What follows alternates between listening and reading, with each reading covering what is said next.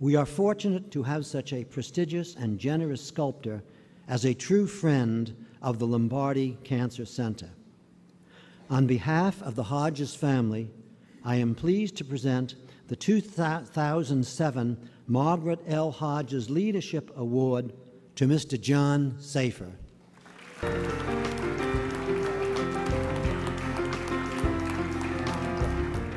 I want to thank Bernie and Sarah Gewers for asking me 23 years ago, I think, to create this sculpture, the symbol of courage, and that's what got me involved, which has been a wonderful involvement for me. It's given me a direction and purpose in life, and I want to thank, of course, the person who's responsible for this whole thing, Margaret Hodges.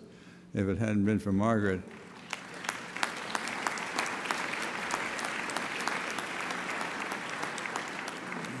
none of us would be here. There wouldn't be a Gala. I mean, she's been the force, the leadership, the drive behind this for its entire existence. And finally, I want to thank the members of my family who are here tonight. First and foremost, my wife, Joy. Without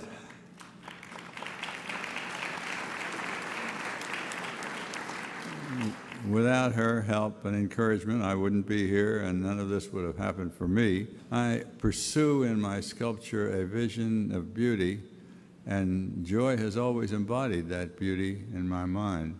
I married Joy. I received a wonderful bonus. Her daughter, Catherine, who has now become my right arm in my sculptural work, and it's very simple to say that I could not be going on with my work as a sculptor today without her help. Last but not least is Janine, my daughter, who has been about as close to me as anyone throughout most of my life. But she has a very extra significance in being here tonight. It was Janine's suggestion and encouragement that started me on the path to being a sculptor. And I wouldn't be doing it if it weren't for her. So I'll close with one last sentence. Ladies and gentlemen, it's a fight we're going to win. Thank you.